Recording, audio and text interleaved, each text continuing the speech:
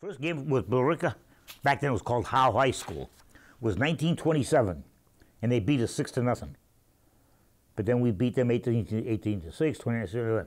The overall record with Billerica is we've had 95,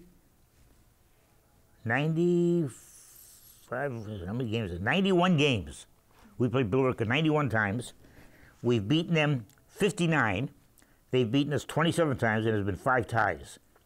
So we have a winning record with them at 65%. We've beaten them 65% of the time. Okay? There's an interesting thing here.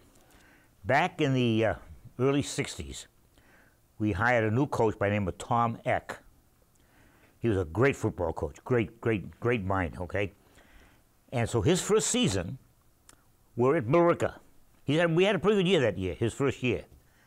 And we had a pretty good team, and Billerica didn't have much, okay? And we were beating them badly, okay? The score was, what, 19? Where was it? Give me a minute. I got to find that. 41 to, I think we were beating them 41-0 or something like that. Yeah, we were beating them 41-0, okay? And of course, we're all enjoying it because, you know, Billerica always used to beat us back then, okay? And so I'm down on the field, and there's about maybe 3 or 4 minutes to go. And so he's got all the subs in there, whatever, okay? Everybody's playing the game. And Billerica's, you know, they get their first. So they're going down, they're going to score. So I said, Tommy, don't let them score. It's a shutout, okay? 41-0. Ah, no, he says, no, he's a bunch of kids. I said, oh, okay. So they scored.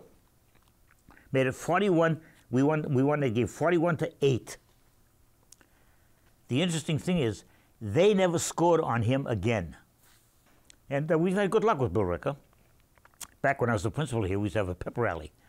And at the end of the pep rally, before the game, I used to say to the kids, the students, I used to say, 2 things happen every Thanksgiving. People eat turkey, and we beat Billerica.